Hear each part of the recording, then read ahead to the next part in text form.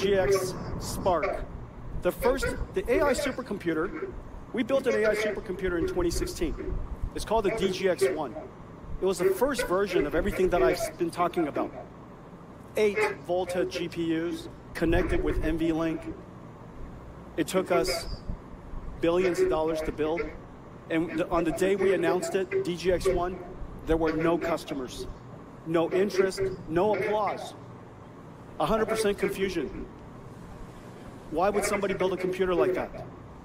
Does it run Windows? Nope. And so we built it anyways. Well, thankfully, a young company, a startup, a nonprofit startup in San Francisco was so delighted to see the computer. They said, "Can we have one?" And I thought, oh my gosh, we sold one. But then I discovered it was a nonprofit. But I put a DGX1 in my car, and I drove it up to San Francisco, and the name of that company is OpenAI.